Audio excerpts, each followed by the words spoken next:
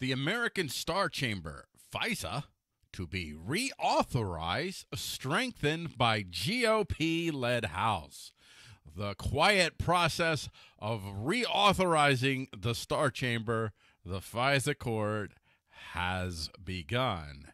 That's right, America's Star Chamber, the FISA courts. Hi, my name is Paul Gordon, and I am with iState.tv, as you can see from there, right. Well, you can see what the logo is. This is your iTop for the day. That's right. 2 days in a row, we're going to have an iTop. Remember, we don't normally we don't do iTops every day. We do iTalks every day, Monday through Friday, but we don't necessarily do iTops. So this week you actually get 2 iTops. So I know you're all happy. We're gonna go and dive right into this.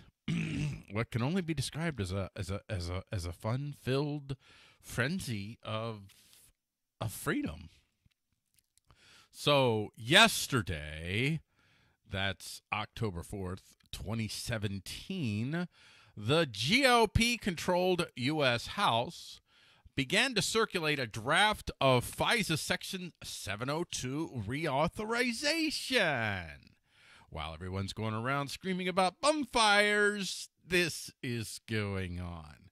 So, as part of the proposed legislation, which you can read in the article that I'm using to create this video, which, of course, I will link in both the description and the commentary as usual, the bill will give the state permission to gather intelligence information from U.S. persons. Now, U.S. persons, that means, in legalese, that means citizens and legal permanent residents, as well as, that's it. Citizens and legal permanent I don't know who else I was going to add there. I was like, who else do you want to add to that list? I don't want to add anyone to that list.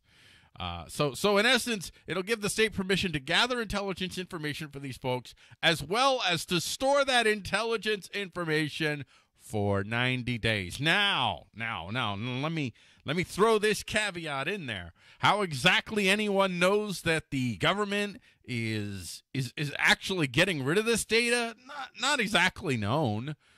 Even if the government can document how it purged data in one place, the very nature of digital storage means that it will not be terribly difficult for the government to create secret copies beyond the purview of whatever inspector general is assigned to assure the laws are being followed by the state bureaucracy.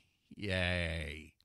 Now, even that token restraint is given a giant walk around, because this bill allows for the director of the NSA to go ahead and ignore that 90-day restriction on data storage if the director deems that waiving the restriction is, I want to put a little quote on here, necessary to protect the national security.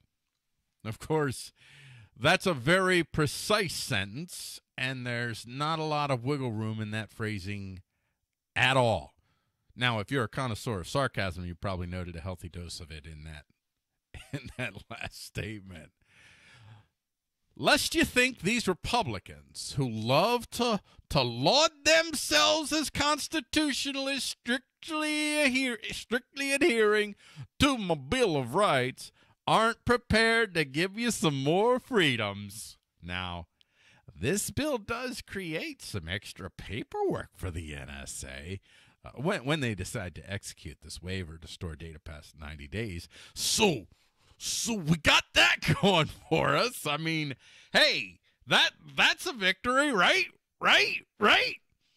Other exciting provisions in this bill include assuring that any effort to determine how many innocent Americans were swept up in a FISA warrant with their Fourth Amendment rights being violated, would easily be rebuffed with the magic words that coming up with such numbers is simply not achievable.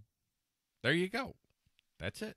And lest you be concerned that the federal government could face some accountability if it were shown that it were lying in a FISA court proceeding. I know it's hard to believe they do that. Well, the bill offers assurance to federal agents that they need not be concerned with such trivial matters.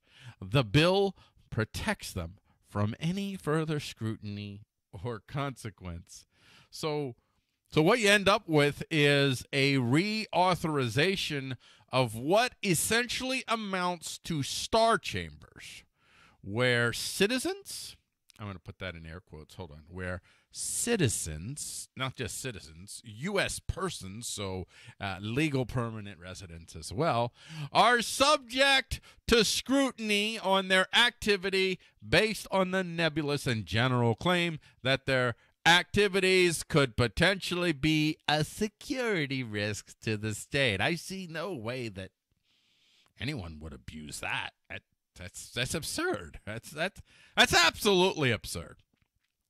So what you end up with is a reauthorization of what essentially amounts to star chambers, where citizens and U.S. persons, well, really, let's just say U.S. persons, but let's focus on the word citizens, because we are talking about the GOP here, the champions of my Bill of Rights, my Constitution, and citizen is a magic word for that group, so I'm going to go ahead and stick with citizens, can be assured that private data, nebulously collected, could very well be preserved for years, just sitting behind the incompetent firewalls of government, vulnerable to hack attacks, vulnerable to insider hack attacks for political reasons. I know you'll find this hard to believe, but it could be someday you could be running for office and maybe you're ruffling some feathers, and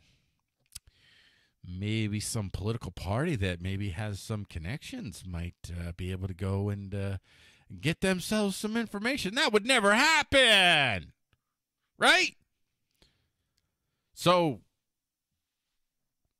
yeah, what this is it's simply a reauthorization of the Star Chamber, where citizens can be assured that they could easily become the target of a FISA warrant through knowing lies told by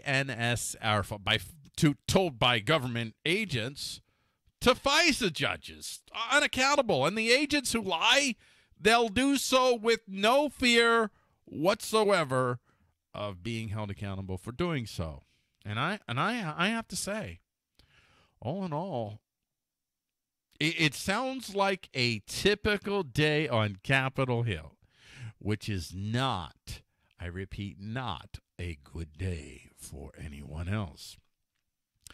So my name is Paul Gordon. This has been your iState.tv iTop. I won't say iTop of the day because, again, I'm not going to say you're going to get iTops every day. But if you like what you see, be sure that you like, share, comment, all that stuff, and subscribe. And above all else, when you subscribe, hit the bell to assure that you get notifications for the next time I do a video. So, on that note, I'll say I'll see you. I'll see you the next time I do a video.